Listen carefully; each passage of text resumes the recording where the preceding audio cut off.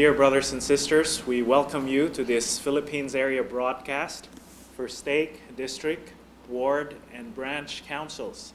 This broadcast is being transmitted via satellite to all stake and district centers in the country. My name is Michael John Te of the Philippines Area Presidency, and I will be conducting this meeting. We recognize the attendance of Elder Brent H. Nielsen and Elder Ian S. Ardern, also of the Philippines Area Presidency. We also recognize the presence here with us of Sister Te, Sister Nielsen, and Sister Ardern, who are seated in the congregation. We thank President Nobleza, the President of the Caloocan Philippine Stake, for hosting this broadcast tonight. Our chorister for this evening is Sister Ednalyn Ang, and our pianist is Sister Noemi Pecundo. We will open this meeting by singing hymn number 5, High on the Mountaintop. Following the singing, Bishop Roberto Angeles will offer the invocation. And then, following the invocation, we will be blessed to hear from Elder Brent H. Nielsen of the 70.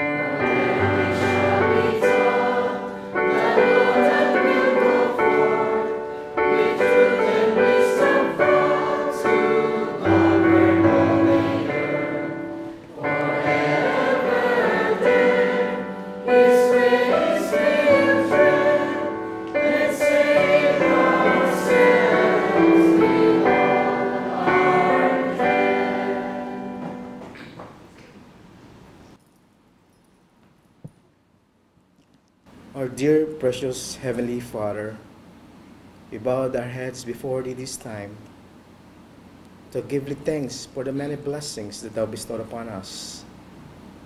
We thank Thee, Heavenly Father, for Thy Son Jesus Christ, for His atonement, and for His love for us. We thank Thee, Heavenly Father, for our living prophet, Thomas S. Monson. We thank Thee for the priesthood, and especially the calling and responsibilities that we have to help to build the Zion in this land. Heavenly Father, we ask Thee this time, please bless us with the strength, spiritually and physically, so that we may be able to do our job, especially in helping our fellow men. Heavenly Father, we ask Thee also to bless us with the Holy Ghost this evening as we listen to our area leaders for their upcoming goals, and also that we may be able to enhance whatever things that they will give to us this evening. Heavenly Father, we ask all of these things in the name of Thy Son, Jesus Christ. Amen. Amen.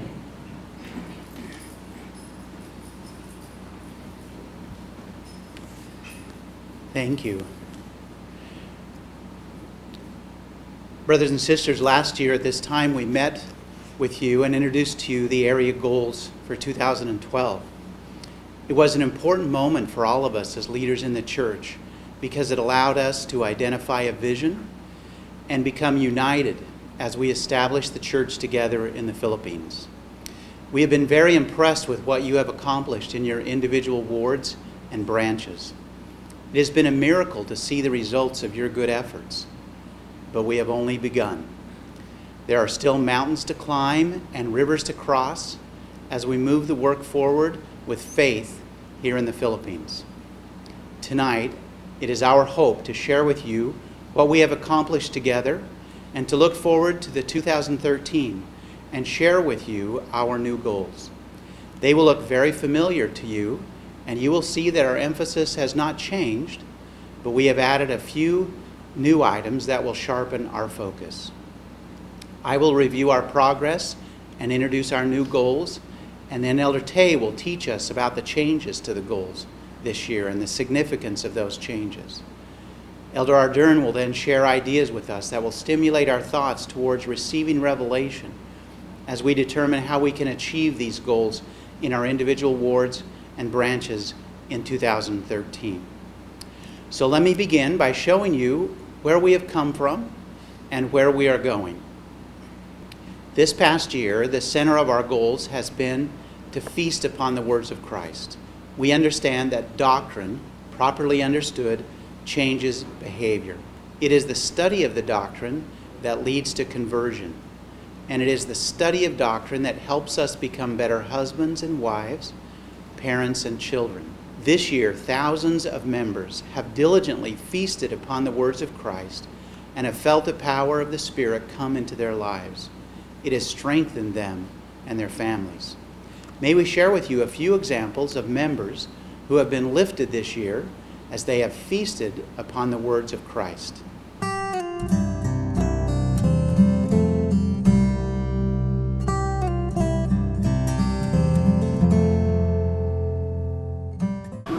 Nagbabasa ako ng scriptures gabi-gabi bago matulog. I read the scriptures after saying my morning prayers. Nagbabasa po ako ng scriptures araw-araw. I read the scriptures every morning when I woke up. Nagbabasa ako ng scriptures araw-araw tuwing tanghali bago pumasok ng school. I usually read the scriptures at night, but when I find time in the morning, then I do it in the morning. I read the scriptures every day.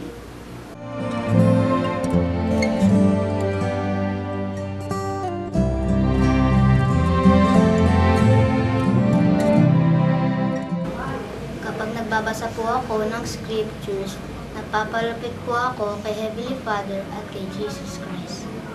My testimony in the Lord Jesus Christ has increased, and I feel the Spirit of the Lord guide me as I make my daily choice. Ang mga blessings po na natatanggap ko kapag nagbabasa ako ng scriptures ay nadadagdagan po ang kaalaman ko tungkol sa Ebanghelyo ni Hesus Kristo at mas nagiging mabuti po akong bata at mas nagiging mabuti po akong anak at kapatid. My testimony about Jesus Christ grow, and by reading the scripture, I can handle and overcome the challenges and temptations that comes into my life.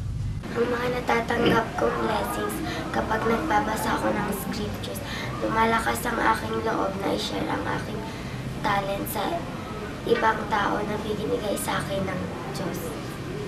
I would say that I have gained a stronger testimony of the restoration of the gospel of Jesus Christ through Joseph Smith and just the power of the atonement of Jesus Christ in my life and to others. Whenever I read the scriptures, I feel closer to my Heavenly Father and Jesus Christ.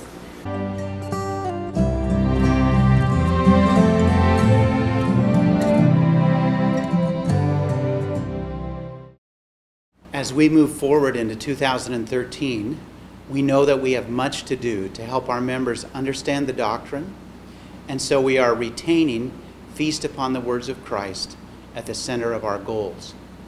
It is our hope and prayer that thousands more of our members will experience the revelatory blessing of the Scriptures and understand that it is the key to hearing the voice of the Lord and receiving revelation for themselves and for their families. This past year, we have encouraged our members to strengthen their families by holding family home evening, participating in daily family prayer and scripture study, and with each member having their own set of scriptures. We also asked each of the wards and branches to increase the number of temple recommend holders. We are pleased to report that this year, 35,909 members purchased their own set of scriptures. During 2012, we were also able to increase the number of temple recommend holders in the Philippines. We increased them from 30,519 to 32,722. This is 2,200 additional members who have received their recommends this year. We would like to share with you some examples of families in the Philippines who have been strengthened this year as they have focused on these goals together.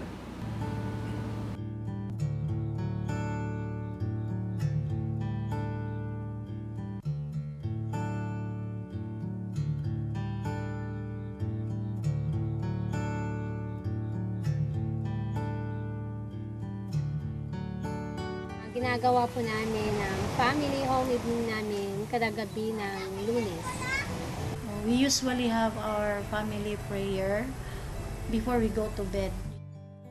We read the scriptures together as a family every night, usually at 6 o'clock p.m.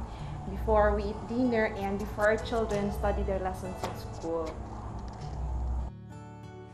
What we gain the most is ang pagmamahala namin sa bawat isa, the way we treat each other, at ang social at emotional na aspeto ng kanilang buhay, especially yung pakikisama at pakikisalamuha nila sa tao, sa pamamahay namin at sa labas. My family have gained a firm testimony of the gospel of the Lord Jesus Christ, and a strong determination and a strong family ties. We have gained with my children harmony and unity. So I know we are blessed with that. So that is why I'm very grateful, because we have gained that testimony. I love to read the scriptures because it can help me know more about Jesus Christ and bring me closer to Him. Reading the scriptures makes me want to follow the Savior's way. That each family needed a powerful source of our strength, and that we really assure you, when you have the gospel in each heart of a member of our family, we have a better and strong family. And I testify that when we find ourselves in happiness, the real happiness is in here, in the gospel of Jesus Christ. Sometimes when we've been in the mood, or sometimes when we are in vacation, the happiness is just for a moment. But when we are gathered as a family in reading of the scriptures, there's the real happiness, even the saying that a little bit of heaven here on earth. It is a wonderful way for us, even to all family, to nourish as a father, as a holder of the priesthood of the Lord. We are so blessed to raise a family in righteousness and in the gospel of Jesus Christ.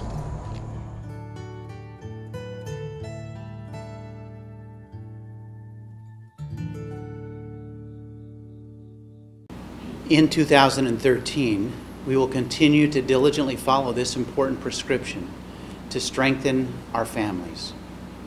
You might notice that this year we have added a very important goal that Elder Tay will discuss with us in a few moments. We have added that we will strengthen our families as each family fasts, pays fast offerings, and each member is a full tithe payer. Our families will become stronger as we receive the promised blessings from paying our tithing and fast offerings. In order to establish the church in the Philippines, we must have real growth.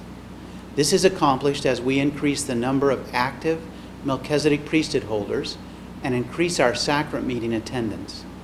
This year, we have experienced miracles as we have reached out to the less active and brought them back.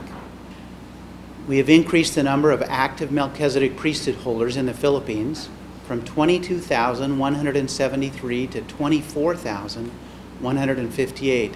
This is an increase of almost 2,000 active Melchizedek priesthood holders. During that same time, our sacrament meeting attendance has also increased dramatically. Last year at this time, we had 115,652 members attending sacrament meeting.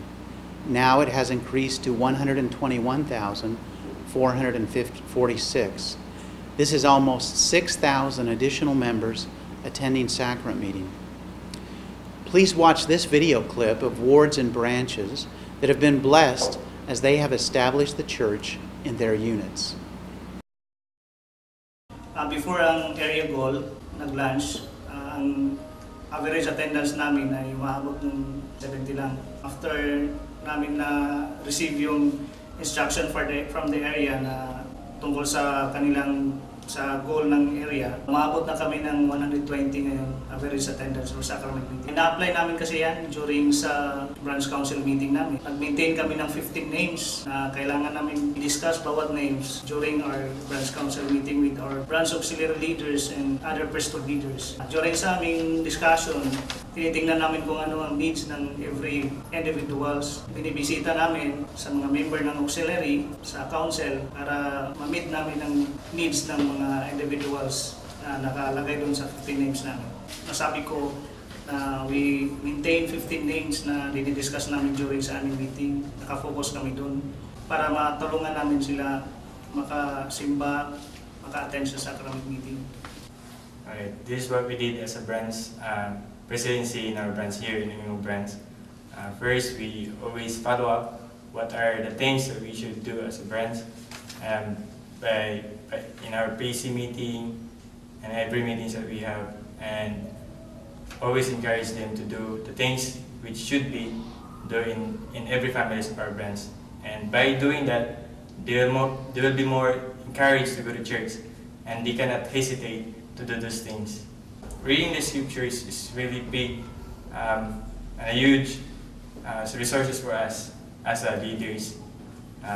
By doing that, we will be more increase our spirituality and also be more influence our members by giving a good example to them, by reading scriptures in our own family and every members that we have. So sa nakita na ko na hindi lang kami sa sacrament attendance nag-increase. Nakita ko rin na when it comes sa spiritual and temporal welfare sa mga members namin, especially yung 15 names, nag-improve sila. Kaya mas maganda yung area goal na naibigay sa amin at gawa namin. Yung nakita ko rin sa goal na yan na ginawa ng ating area presidency, nagiging mas isa yung focus namin as a branch presidency and even as a branch. Yan dapat ang aming gagawin, especially yung feasting upon the words of Christ. Magiging nas tumpak sa amin na nagiging reality talaga na yung bawat member, kapag ginagawa nila ito, they will go to church. Even wala kami, they can do by themselves. In 2013, you will notice that this goal has also changed slightly. We will continue to increase the number of Melchizedek priesthood holders and increase our sacrament meeting attendance. But this year, we have moved increasing the number of temple recommend holders under established in the church. We have done this because in the Church of Jesus Christ of Latter-day Saints, all roads lead to the temple. We want to increase the number of members at sacrament meeting, but our ultimate goal is to receive all of the ordinances available to us in the temple. On the screen is a picture of a family in the Kauaian mission. They were baptized and then in 1 year received their endowments and were sealed together. This is what we hope to accomplish with all of our families in the Philippines. As we do that, we establish the church. The future of the church in the Philippines will depend upon how you and I teach and train the rising generation. We have incredible young men and young women here in the Philippines. I have traveled all over this country since I arrived, and I have met many of them. They are wonderful. We need to be sure that we are pointing them in the right direction as parents and as leaders. We do that as we help them serve full-time missions. Already in 2012, we have more young men who have applied to serve a full-time mission than we have ever had in the history of the church in the Philippines. By the end of this year, 1,054 will have received their calls to serve full-time missions. That is more than we have ever had. When we couple that with the number of young women who have applied and who will apply now with the change in the age for all missionaries, we see a bright future in the Philippines. Please watch this video of a young man who was less active, but made a choice this year to come back and serve a full-time mission.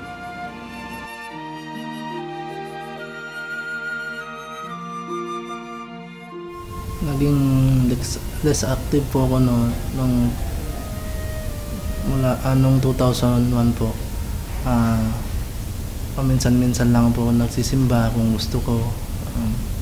Yung taong tumulong sa akin, yung aking kaibigan, na parang isa siyang parang guardian angel ko na nagtuturo sa akin kung mali ba yung ginagawa ko, kung tama po ba siya.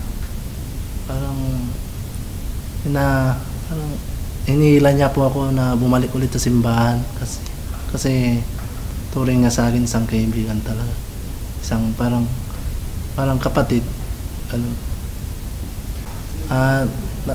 Napagdesisyonan ko na gusto ko ng mag-mission, na sabi ng kaibigan ko na maganda daw sa mission kasi marami kang matututuhan doon. Pag uwi mo, yung kaalaman mo daw mas magaling na kaysa sa teacher, pero hindi naman yun yung habol ko eh. Ang habol ko yung paano maging experience, na paano maging missionary talaga. Yung marami kang matulungan na tao na mabinyagan at lumapit po kay Kristo. Young men serving missions is an area that still needs great improvement here in the Philippines. Actually, we need to double or triple the number serving full-time missions. We have not yet come close to the 32,000 young men who are eligible to serve in the Philippines. We are also pleased to report that we have seen an increase in the attendance of our young single adults. Last year we had 18,735 young single adults attending church. This year that number has increased to 19,449. Moving forward to 2013, we must maintain our focus on getting young men on missions. We will continue to focus on activating and retaining our young single adults. You will see that we have added a critical new goal as we strive to save our rising generation. We must help them be sealed in the temple. Too many of our returned missionaries and young single adults are delaying marriage, and as a result are missing out on the wonderful blessings of having an eternal companion. This will require a change in the culture in the Philippines and a new focus on the teachings of the prophets and apostles. Elder Tay will address this new goal shortly. As we demonstrated during our broadcast last year, we have many less active members in the Philippines. As President Monson has so clearly taught, we must go to the rescue. In 2012, we have worked together as members, councils, and missionaries to bring back the less active. We have been very pleased with the diligence of all those who have made an effort. However, note that the goal was that every member rescues someone this year. Because we have over 120,000 active members in the Philippines, if we had all rescued someone this year, we would now have 240,000 active members, exactly twice what we have today. All of us must become converted to this work. Please watch this video clip as we show the blessings of the rescue.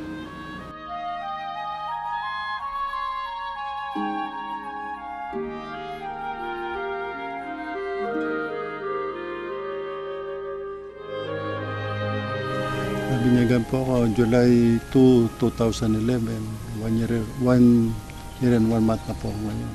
Bilang isa pong ward mission leader, mahirap din po yung mag-reactivate ng mga, lalo na yung mga ka-member natin na minsan, importante ipakita natin yung desire natin na tutulungan natin. Minsan ginagawa ko po kahit na lalo na yung mga inactive, kung magagawa kong salubungin sila, sinasalubong ko. Unang binisita ko ni Brother Perez, sabi niya na magsimba ka sa linggo. Nagsimba po ako, tuloy-tuloy na po. Nang natulong po sa akin ni Brother Perez yung faith, pagmano ng simbahan. Talagang sa akin, totoo po yung simbahan na ito. Masaya po ako na nakakatulong po ako para simpleng bagay sa calling ko. Kahit gaano katagal ang member na inactive, huwag tayong susuko. Lalong-lalo na yung bilang home teacher, yung visiting teacher, na gawin po natin yung alam natin na lalong-lalo yung mga responsibilidad ng bawat isa. Bilang bishop din yun ang madalas ko rin pong si council sa aming ward council meeting kung saan palakasin yung aming home and visiting teaching.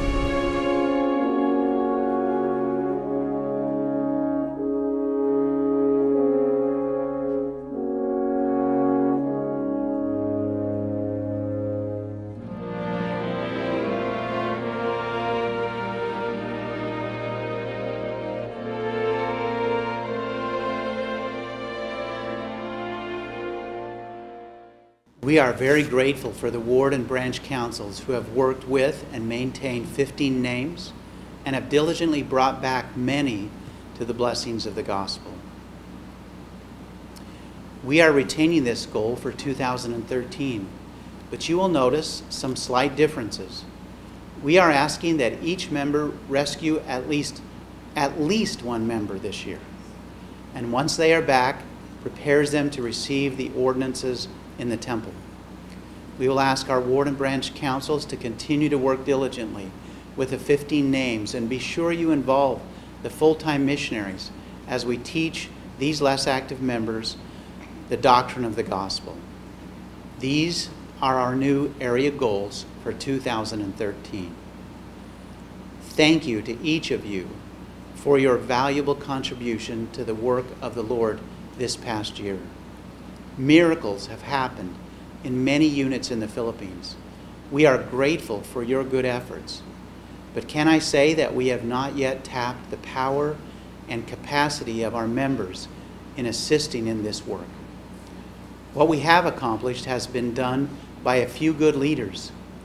This year we must engage all of our members. We have begun to see what the Lord has in mind for the Philippines. Now we invite all of our active members to put their shoulder to the wheel. We ask each ward and branch council to work together this year again to set your own goals and to begin to act together to achieve those goals. This year, ask for revelation as to how we can engage all of our active members in accomplishing this work. Brothers and sisters, we are moving forward with a vision of the work. We are united. Shall we not go on in so great a cause? I bear my witness to you that God lives, that his Son Jesus Christ is our Savior and our Redeemer, and that this is his work. And I share that with you in the name of Jesus Christ. Amen. Amen.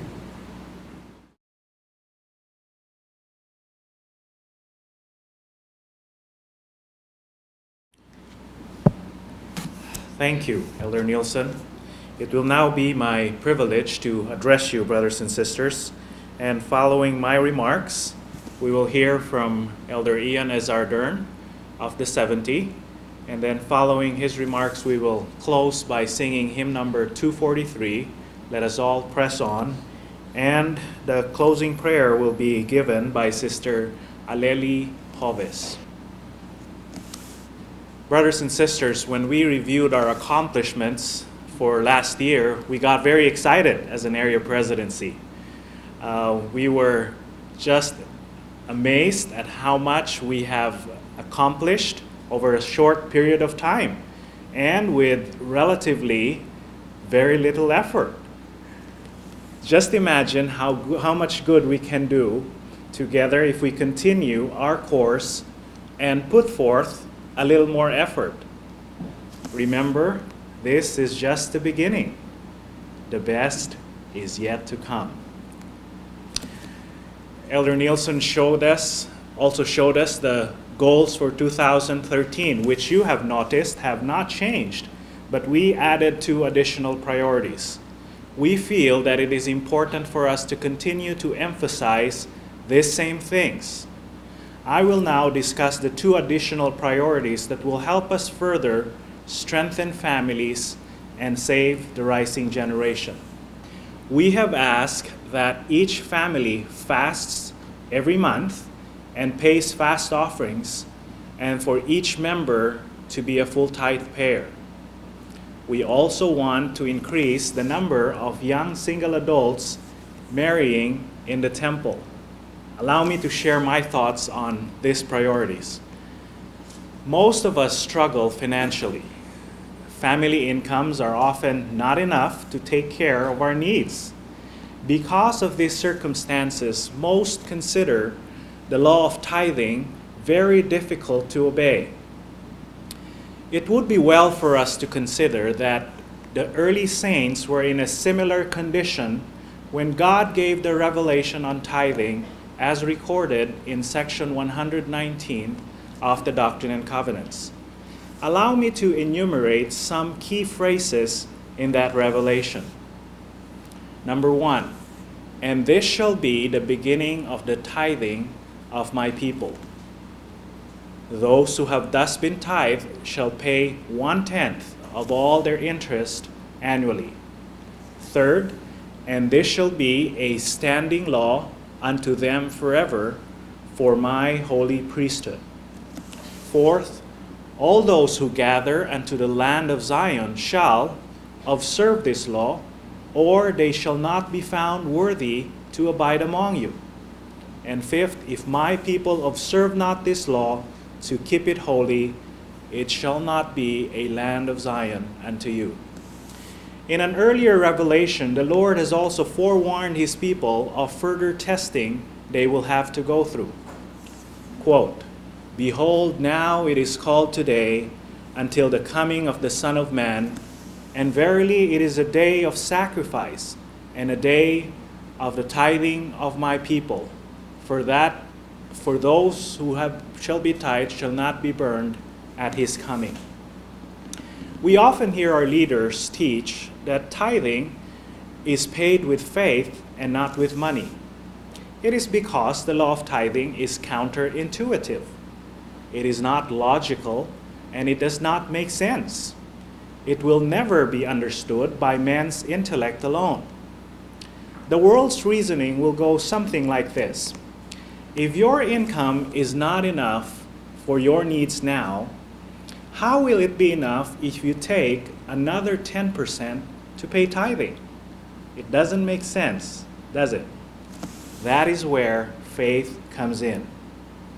We need to choose whether we want 100% of our income without the Lord's help, or we can settle for 90% plus the Lord's help. Consider the following promises from the Lord. Quote, bring ye all the tithes into my storehouse, that there may be meat in mine house. And prove me now herewith, saith the Lord of hosts, if I will not open you the windows of heaven, and pour you out a blessing, that there shall not be room enough to receive it. End of quote. This is one of the few commandments that the Lord actually asks us to put it to the test. Prove me now herewith, saith the Lord of hosts. Do we doubt his intentions and his promises? What does it mean to have no room for all of the blessings poured out from heaven? He has also said, quote, I, the Lord, am bound when ye do what I say, but when ye do not what I say, ye have no promise. So, when we do not pay our tithing, God is not bound and we are on our own. We are saying to him, I do not need your help and I will be all right. Do you suppose that God cannot get along without our tithing money? You and I know very well that he will do just fine without it. So why then is he asking us to pay tithing? The simple answer is, God wants to know if we are willing to put him first in our lives. He wants to know whether we love him more than anything else. I also believe that he is always trying to find an excuse to bless us because he loves us. However, for the Lord to truly bless us, our motives for paying tithing must needs go beyond that of merely expecting blessings. We must do so because we love him and desire to do his will. Like Shadrach, Meshach, and Abednego, we must be willing to obey even if our very lives are threatened. Here are some important things to remember as we obey the law of tithing. Number 1, there are no promises to those who pay partial tithing. You are either fully committed or you are not. Number 2, look forward to the promises, for they are sure. 3, recognize the Lord's timing. Number 4, the Lord knows what you really need. And number 5, the real test is when we pay tithing because we love the Lord and not only because we want the blessings. In Matthew, we read, quote, Then one of them, which was a lawyer, asked him a question, tempting him and saying, Master, which is the great commandment in the law? Jesus saith unto him, Thou shalt love the Lord thy God with all thy heart, and with all thy soul, and with all thy mind. This is the first and great commandment. And the second is like unto it, Thou shalt love thy neighbor as thyself. On these two hang all the law and the prophets. End of quote. Obeying the law of tithing helps us to keep the first and great commandment, to love the Lord with all our heart, with all our soul, and with all our might. Clearly, obedience to the law of tithing is an expression of our love for Heavenly Father. It shows that we are willing to put him first in our lives. I testify of the blessings the Lord promised to those who pay a full and honest tithing. What about loving our neighbor as ourselves? One of the best ways we can consistently show our love for our neighbor is by fasting each month and giving a generous fast offering. Think about it for a moment. How would you feel if a brother and his family would willingly go without food and water for a period of time to be able to help you in your difficulty?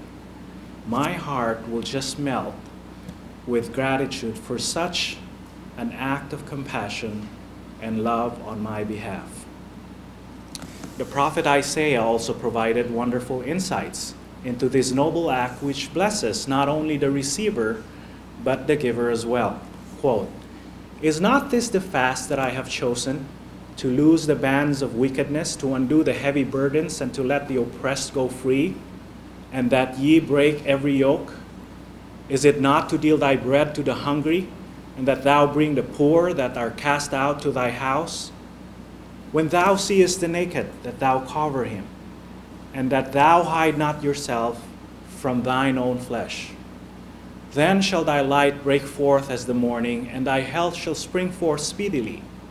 And thy righteousness shall go before thee, the glory of the Lord shall be thy rearward. Then shalt thou call, and the Lord shall answer. Thou shalt cry, and he shall say, Here I am. End of quote. We need to be engaged not only in a spiritual, but also temporal rescue of our brothers and sisters. After all, we did promise to be able to bear one another's burdens, that they may be light, mourn with those that mourn, and to comfort those who stand in need of comfort, and to stand as witnesses of God at all times and in all things and in all places that ye may be in, even until death. King Benjamin even indicated that doing so will allow us to retain a remission of our sins. Quote, "For the sake of retaining a remission of your sins from day to day, and that ye may walk guiltless before God, I would that ye should impart of your substance to the poor, every man according to that which he hath, such as feeding the hungry, clothing the naked, visiting the sick, and administering to their relief, both spiritually and temporally, according to their wants." End of quote. Fasting can also give us much needed spiritual strength and sensitivity. Let me just share one, which is Alma's description of the sons of Mosiah. Quote, "But this is not all. They had given themselves to much prayer and fasting. Therefore they had a spirit of prophecy and the spirit of revelation, and when they taught with power and authority from God." End of quote. I would like to re-emphasize the following points regarding fasting and the payment of fast offerings. Number one, fasting is not complete without the giving of a generous fast offering. Number two, fasting and prayer brings with it an increase in spiritual power. And number three, we have a responsibility to care for the poor and the needy. I testify of the power that comes to us in our families as we fast every month and give generously to the poor and needy through the payment of fast offerings. I will now shift gears to talk to you about getting more young single adults to marry in the temple without delay. Please note the emphasis, brothers and sisters, without delay. We are concerned that many of our young single adults, especially the men, are postponing marriage for reasons that are contrary to the gospel culture. First, I will share with you what prophets and apostles have taught about the importance of marriage. Then, I will share with you some of Sister Tay's and my experiences as we try to overcome worldly traditions that seek to prevent or delay marriage. The family proclamation states, marriage between a man and a woman is ordained of God, and that the family is central to the Creator's plan for the eternal destiny of His children. Elder David A. Bednar shared with us two compelling doctrinal reasons that help us to understand why eternal marriage is essential to Heavenly Father's plan. Doctrinal reason number one, the natures of male and female spirits complete and perfect each other, and therefore men and women are intended to progress together toward exaltation. End of quote. Male and female spirits are endowed with unique qualities and capacities. Individually and through personal righteousness, each will be able to achieve great heights. However, as each work together in a marriage relationship, they are able to reach even greater heights and achieve their greatest potential. Again from Elder Bednar, quote, "The man and the woman contribute differently but equally to a oneness and a unity that can be achieved in no other way. The man completes and perfects the woman, and the woman completes and perfects the man, as they learn from and mutually strengthen and bless each other." End of quote.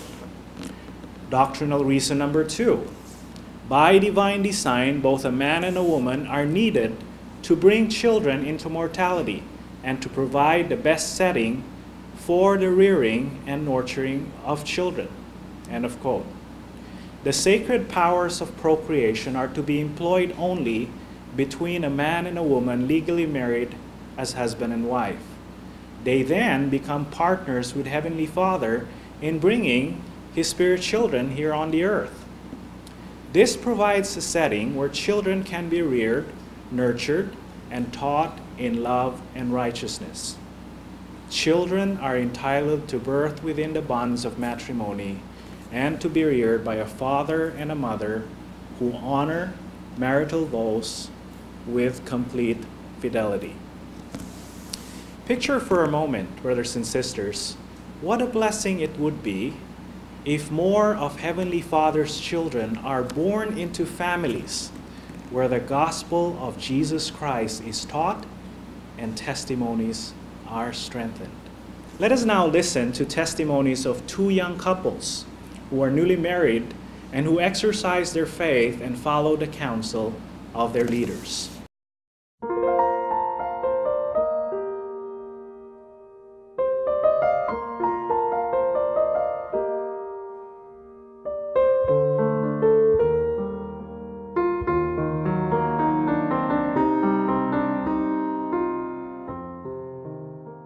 We plan to get married around September, and yeah, like what he said, it's been a crazy preparation because he doesn't want to get married, by September, and he wants to be married as early as we can.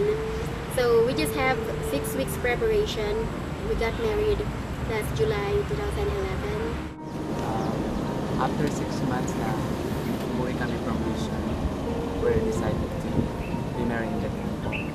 At that time, wala kaming work, both, and hindi pa rin ako tapos sa pag-aaral.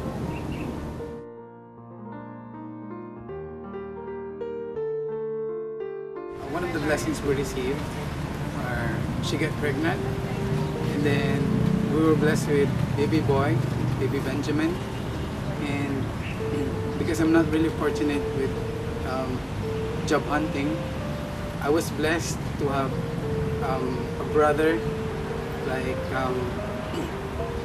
give me the capital to start a business, and it's a huge money to start the business. Blessing that we received after we got married is that he was told to be a branch president. Naalala ko yung isa sa mga principle na itinuro ni Jesus Christ with regards about faith. I think isa sa mga bagay yun na tutulong sa bawat isa na magkaroon ng courage na mag-decide na maikasal sa temple. Dahil alam namin bilang mag-asawa na dahil sa faith na ginawa namin, even though na maraming mga challenges na nag-prepare kami sa mission, nakita namin yung blessings ng Diyos. At alam ko at nagpapatotoo kami na tutulong ang Diyos sa mga righteous desire na gagawin natin. At isa doon yung magpakasal sa temple because we know that our family will be together forever. I want you to remember, brothers and sisters, 6 weeks preparation. I know for a fact that many of you have been preparing for the last 6 years. Maybe some of you 16 years. When we are married, we can move forward together in love, sealed by the Holy Spirit of promise. Unfortunately, many still adhere to the persisting, incorrect traditions of our fathers that causes us to delay marriage. As a result, we are seeing immorality among our young single adults. We are also seeing young single adults who lose hope and their testimony. I would like to share some thoughts on some of the most common reasons why young single adults are postponing or delaying marriage in the hope that it will help to change this culture in the Philippines. Number 1, lack of financial resources. To parents and young single adults, I say, exercise your faith. God will help you provide for your family if you are faithful and you work hard. You will have the means to sustain your family as you pay a full tithe and work together as husband and wife. Sister Te and I often think that when children are born to you, Heavenly Father sends blessings with them to help them survive. I have also observed from my experience that the Lord was careful not to give me too much in terms of resources as a single person, because I did not need them and because I may not have been able to handle them appropriately. The second is education. In my conversations with returned missionaries, I am often asked the question, what should I do first? Finish my education first or get married? Instead of giving the obvious answer, which is marriage, I would ask a question in return. Do you know that you can get married and get an education at the same time?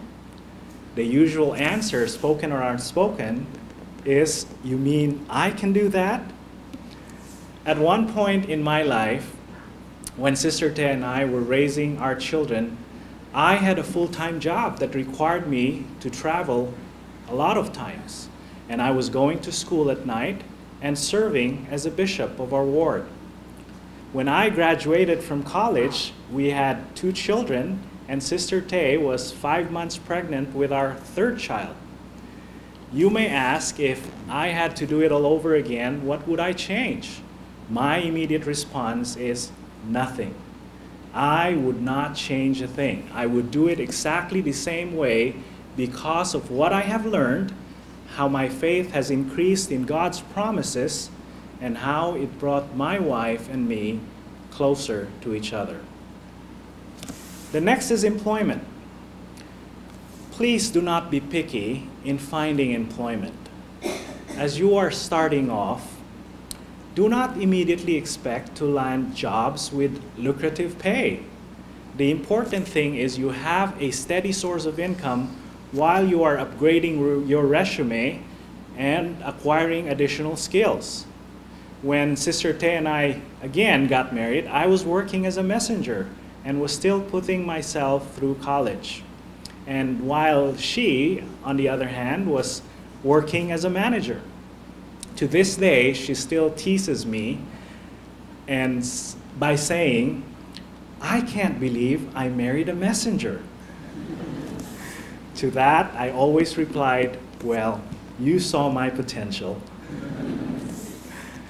The next one is false traditions. You do not need to spend for a reception. That's the last thing you need. If you have to have one, it should not be extravagant. You should focus on the ordinance and not on pleasing yourself or meeting the expectations of others. One of the worst ways to start marriage is by going into debt. During our wedding reception, and mind you, I'm Chinese, I should have a 7-course meal. We held it in the Chapel Cultural Hall. Sister Te and I just served juice, cookies, cake, and salad. Many parents also selfishly look to their children as their own retirement and won't allow their children to move forward with their lives and get married. Parents, we should not turn over to our older children the responsibility of raising and providing for the needs of their siblings. You should not even overburden them with financial demands that make them postpone or delay marriage. Of course, disability or death may necessitate individual adaptation. Are parents failing to see the blessings that marriage will be for their YSA and for themselves? Their married children will be much more stable and much more able and willing to help if needed. The next is a question. Is he or she the right person, the right one to marry?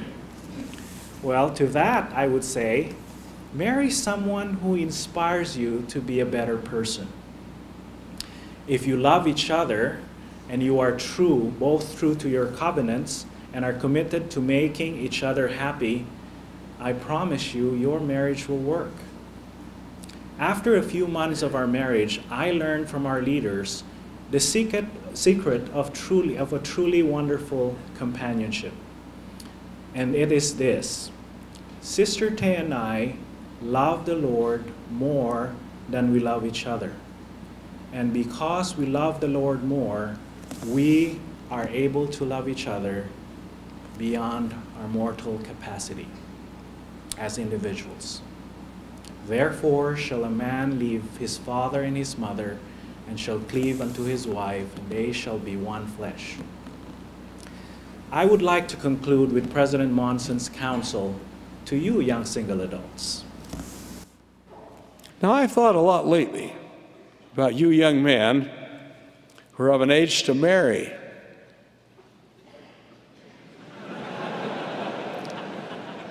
But you have not yet felt to do so. I see lovely young ladies who desire to be married and raise families, and yet their opportunities are limited because so many young men are postponing marriage. This is not a new situation. Much has been said concerning this matter by past presidents of the church. I share with you just one or two examples of their counsel. Said President Harold B. Lee, "We are not doing our duty as holders of the priesthood when we go beyond the marriageable age and withhold ourselves from an honorable marriage to these lovely women." Close quote. President Gordon B. Hinckley said this, "My heart reaches out to our single sisters who long for marriage and cannot seem to find it.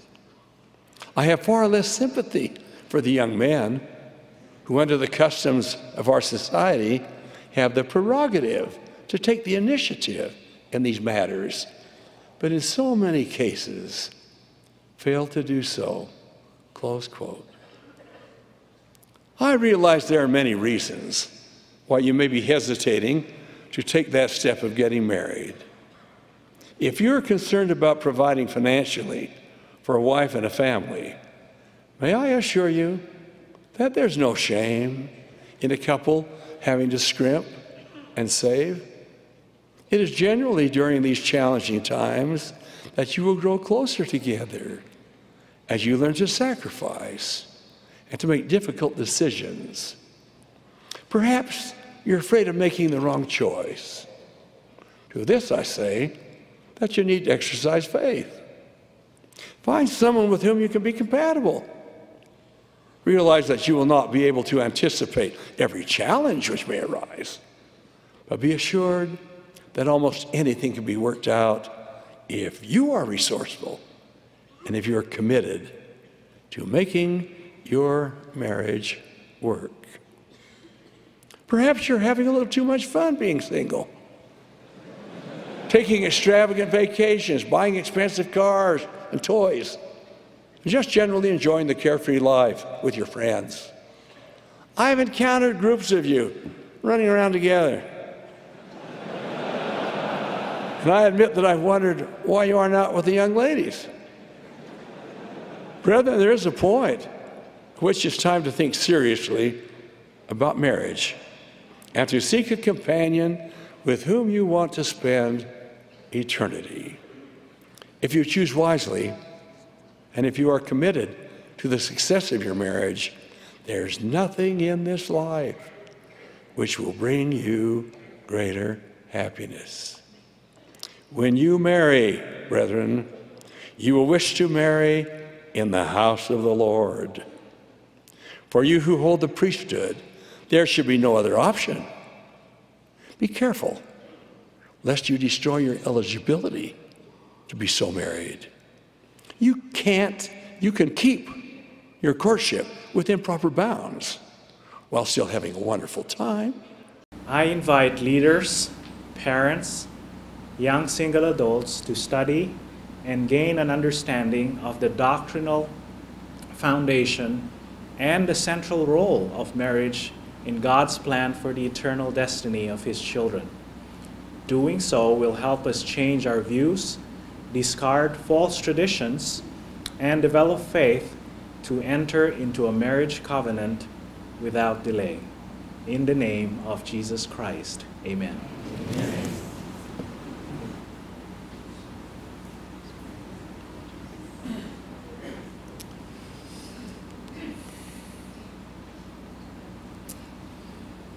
It has been a wonderful year as we have watched the work move forward in the Philippines. From the report by Elder Nielsen, you can see that we have had some successes, and we thank you for the roles that you have played in helping to achieve them. I do note, however, that the Lord is easy to please and hard to satisfy. And so we must do more, and we are certainly equal to that task.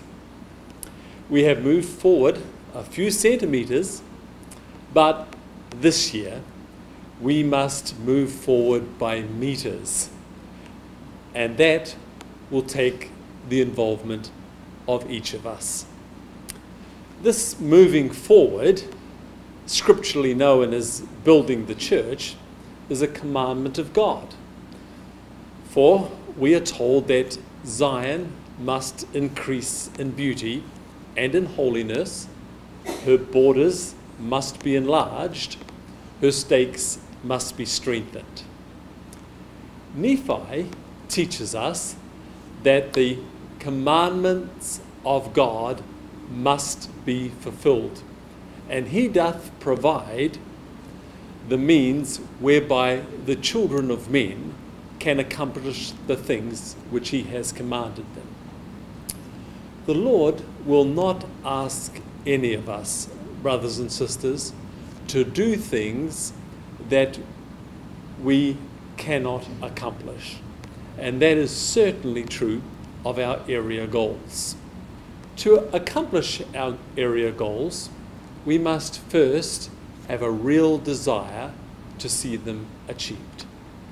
Scripture teaches, therefore, if ye have desires to serve God, you are called to the work. The prophet Alma testified, I know that God granteth unto men according to their desire. The doctrine is clear. If we desire something that is consistent with the will of God, he will help us to achieve it. Second, we must prepare ourselves spiritually, for in so doing, we will become equal to the task which has been given us of the Lord.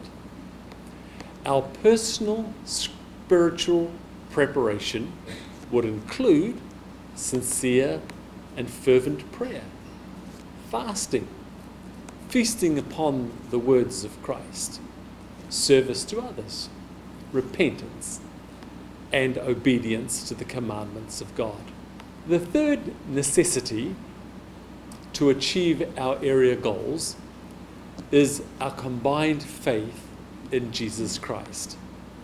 It will not be good enough for us to say to the Lord, we want to have the members paying their tithes and offerings, but by the way, there are a few of us in our ward council who are not doing that.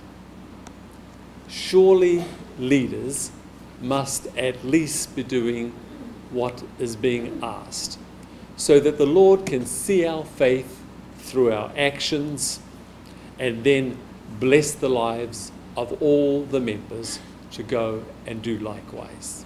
One of Mormon's greatest sermons is just 19 words long. He said, if ye will have faith in me, ye shall have the power to do whatsoever thing is expedient in me. To go forward by meters is going to take the faith of all of us. There can be no exceptions. There can be no doubt in any of us that we can achieve these goals. For where there is doubt, there is no faith. Of course, faith without works is dead. And so the fourth requirement, in order to help us to achieve our goals, will be our good works. We must have a pure desire to succeed. We must prepare ourselves spiritually. We must go forth with faith in Christ. and we must work diligently to achieve our goals. I wish to speak clearly tonight so that there is no misunderstanding. I have already noted how grateful the Area Presidency is for what has been achieved to date, and we know it has been achieved through the good works of many of you. Yet, it's still not enough. There is more that needs to be done. And so tonight, we are calling for more. We're calling for more faith and more effort from each of us. I think of the parable in Matthew 21, where we read, "A certain man had 2 sons, and he came to the first, and he said, 'Son, go work today in my vineyard.' He answered and said, 'I will not.' But afterward he repented, and he went. And he came to the second son, and said likewise. And he answered and said, 'I go, sir,' and went not. The Lord has called his sons and daughters to go and labor in the vineyard from Apari to Zamboanga and everything in between. And some have said, 'I go,' but they go not. And yet others have said, 'They will go,' and have gone, but have become weary in the task and not remained focused on it. They were like the Kugan grass that President Tay spoke of last year.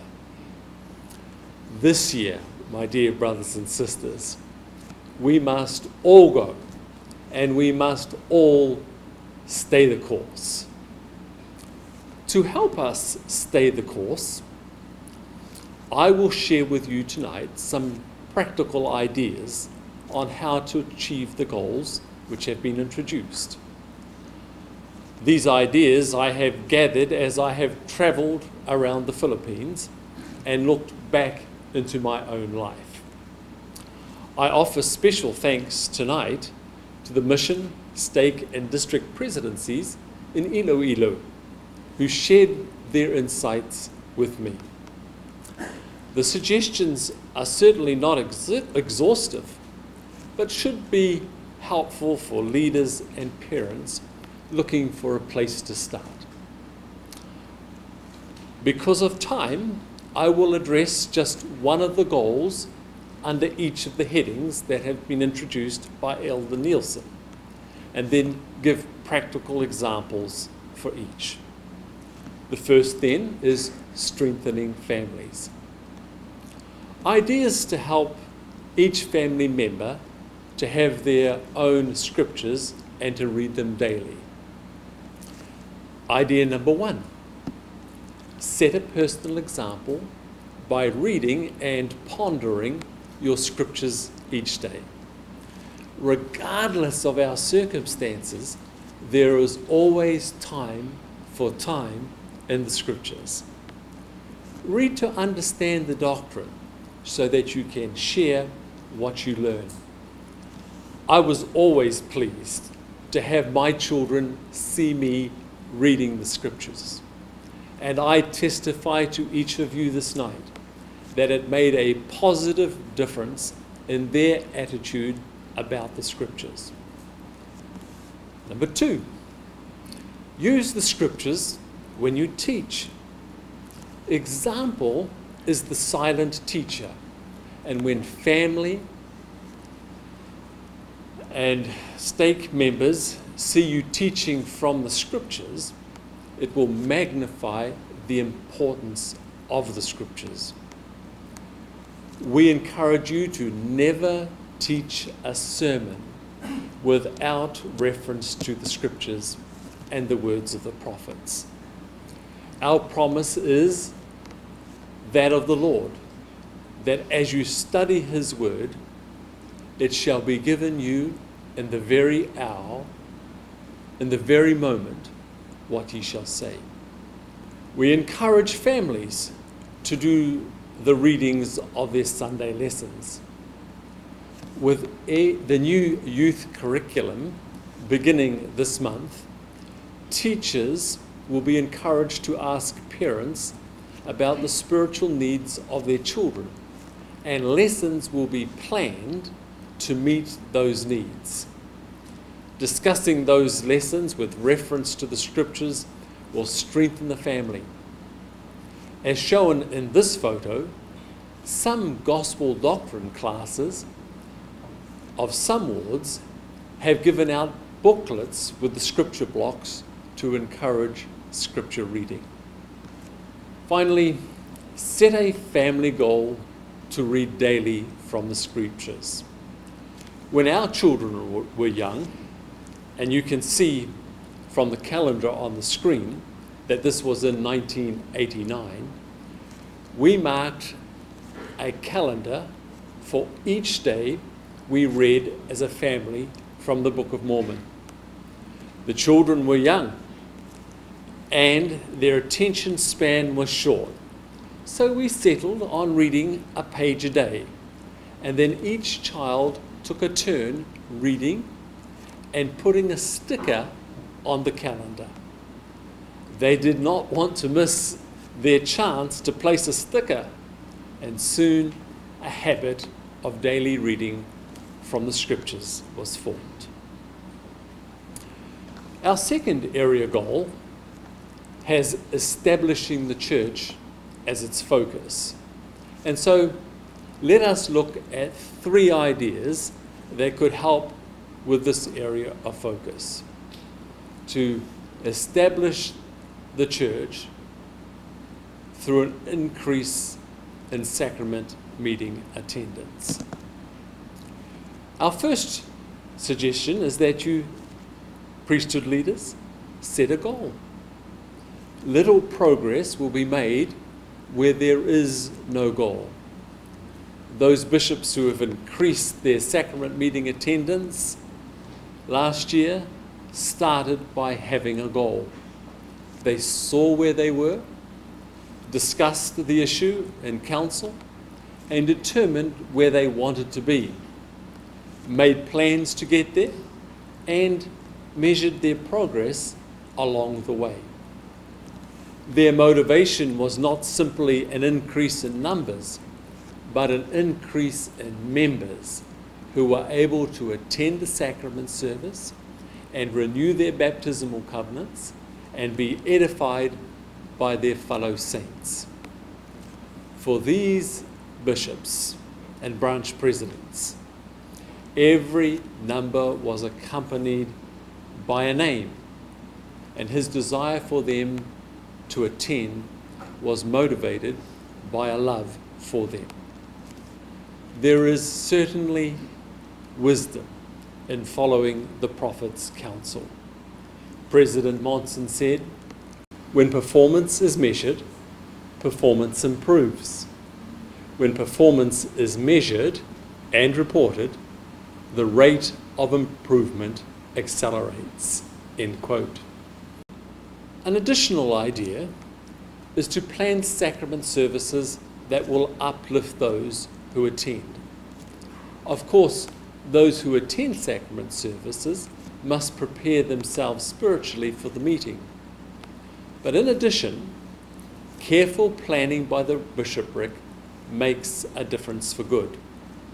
Prelude music, starting the meeting on time, having the sacrament ready well before the meeting begins, and well-prepared speakers and musical numbers all make for an uplifting sacrament service experience and will naturally result in an increase in attendance.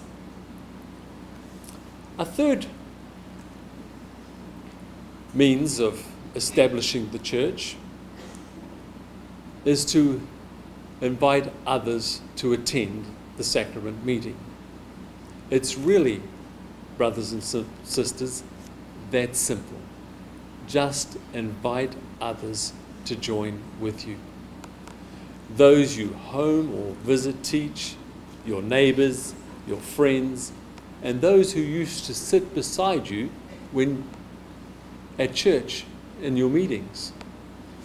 Go and visit them. Knock on their door and tell them with all the love you can muster that you have missed them and you've come to invite them back. They'll not be offended by such an invitation. They will thank you for showing your love and concern. Start with your own family members where needed, and then attend your sacrament services as a family. We do not want anyone to be left behind. Third area of focus for our area goals is the rising generation. As Elder Nielsen indicated, we have had more of them attending church and serving as missionaries than ever before, but there is still ample room in our chapels and our missions for young men and women. Saving the rising generation ideas to help increase the number of missionaries serving include the following. These ideas come because we are passionate about this goal as an area presidency.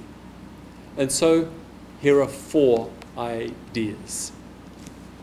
Number 1, every missionary on his or her release needs to find someone to replace them.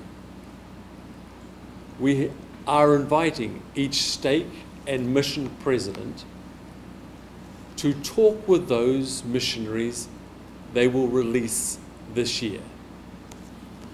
A release of a missionary is just half of the journey.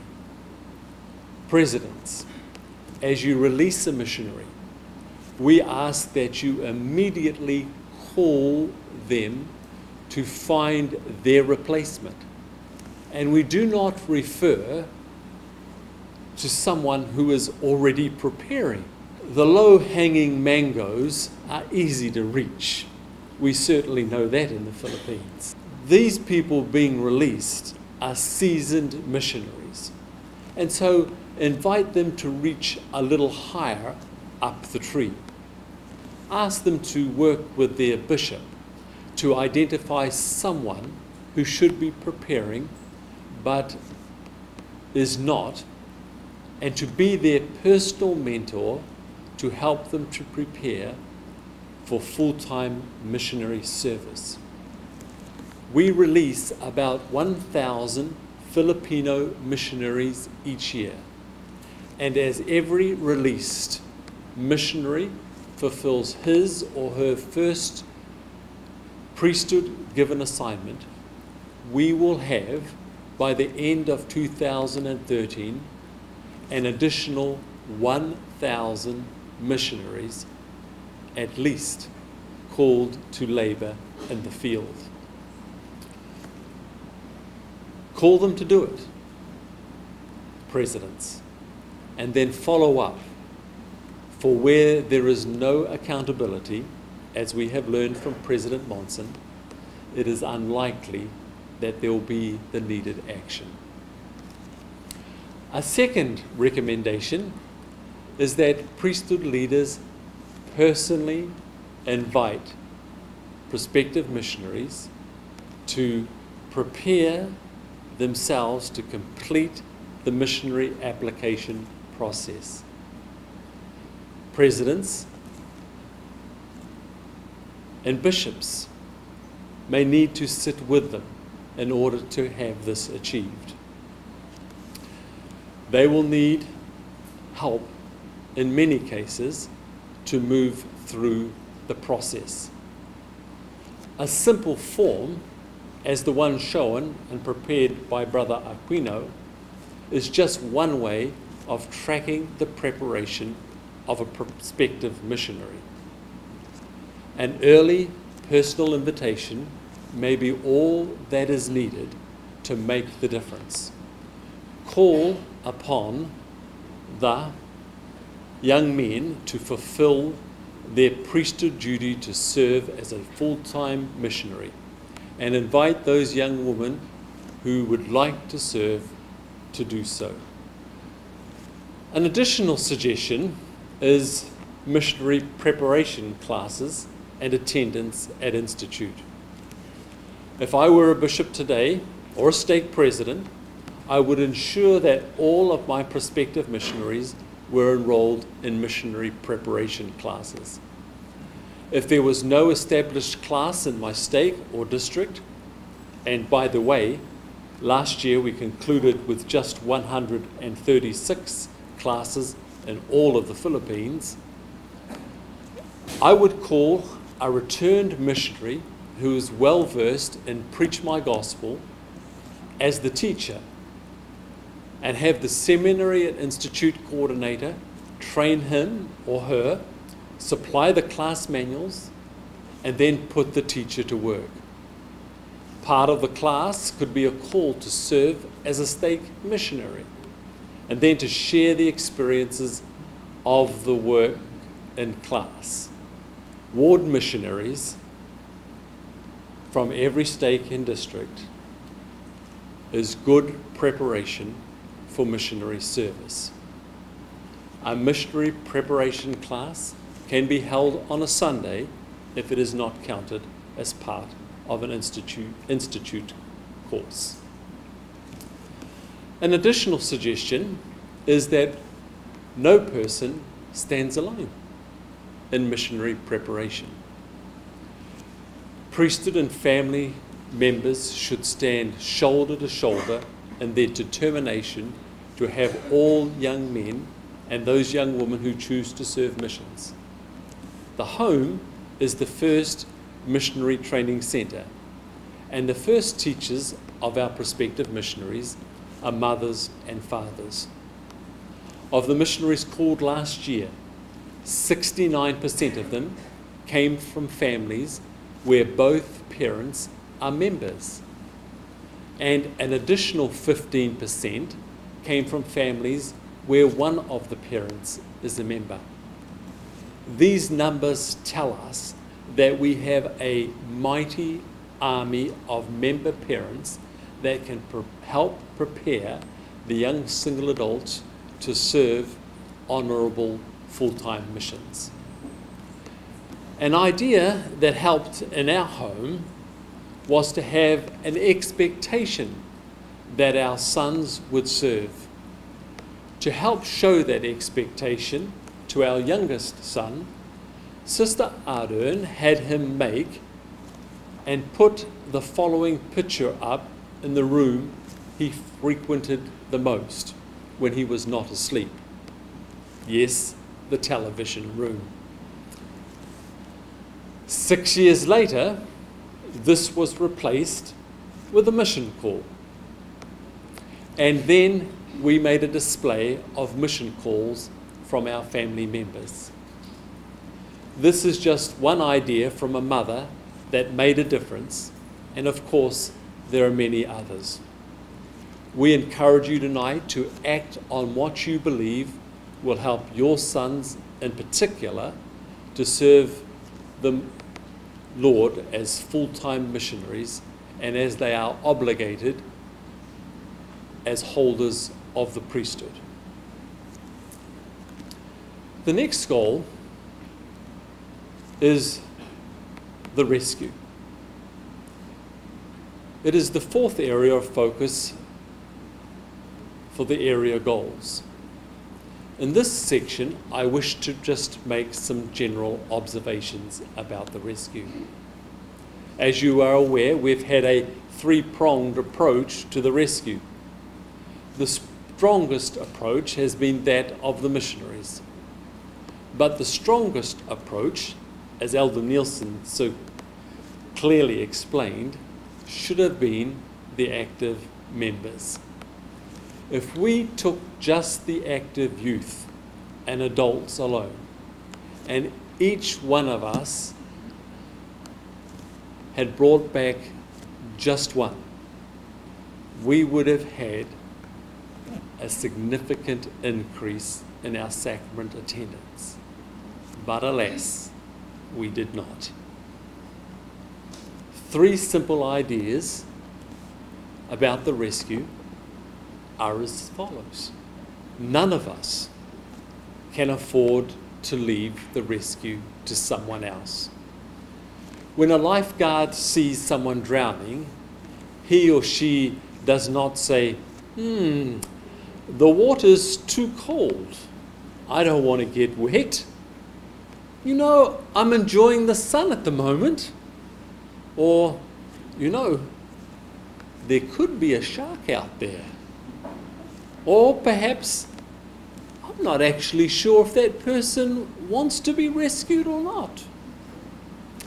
Inconvenient or as frightening as the rescue may be, the lifeguard goes to the rescue.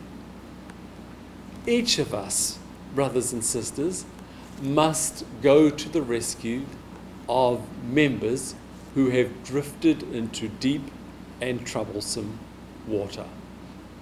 A magic plan is not needed. A committee does not need to be formed for a personal rescue, and nor does there need to be ongoing meetings.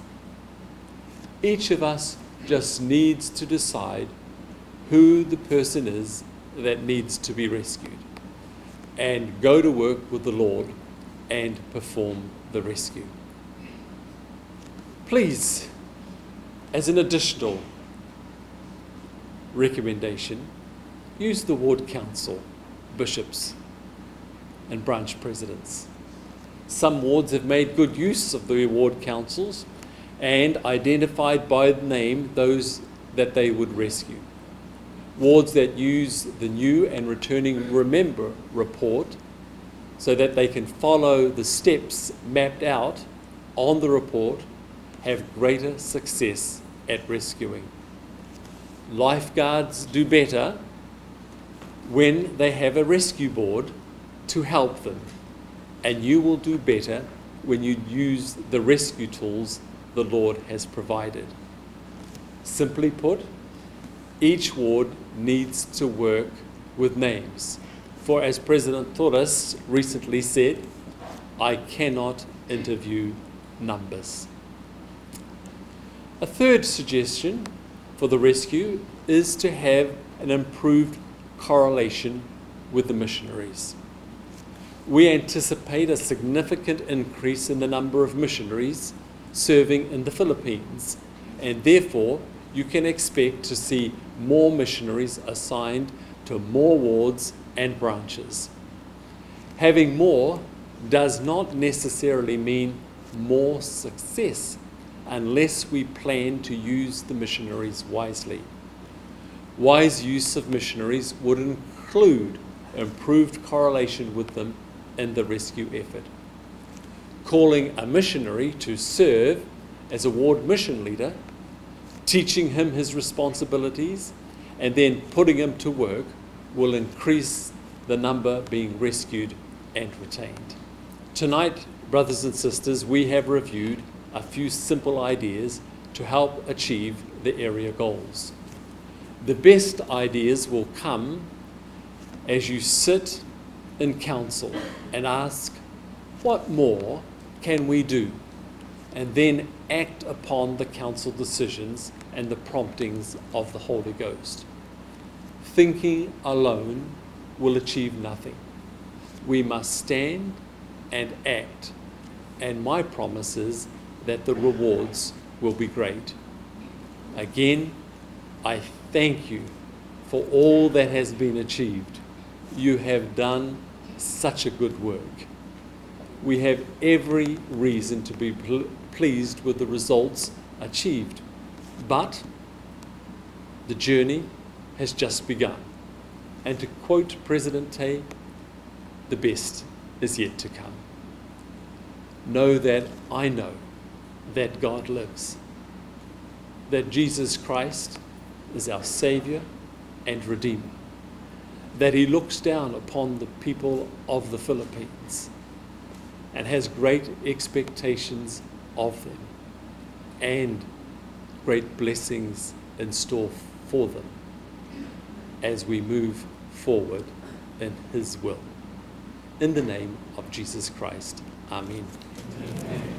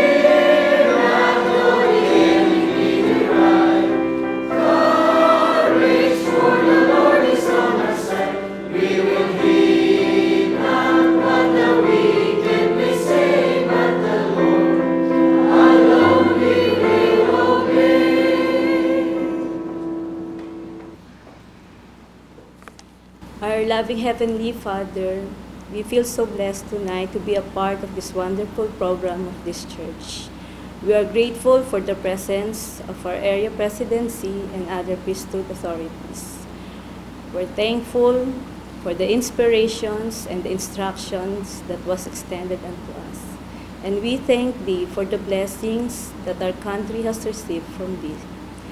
Father, at this time we pray that Thou wilt strengthen our faith and our testimonies, that as we continue striving to achieve our goals as individuals and as members of this church, we pray to bless us with cheerful hearts and cheerful faces as we continue serving Thee and our fellow men. Help us to become good examples, especially to our children and to other people. And may Thy Holy Spirit be upon us as we continue walking into the right path.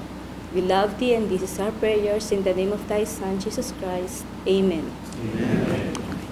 Thank you.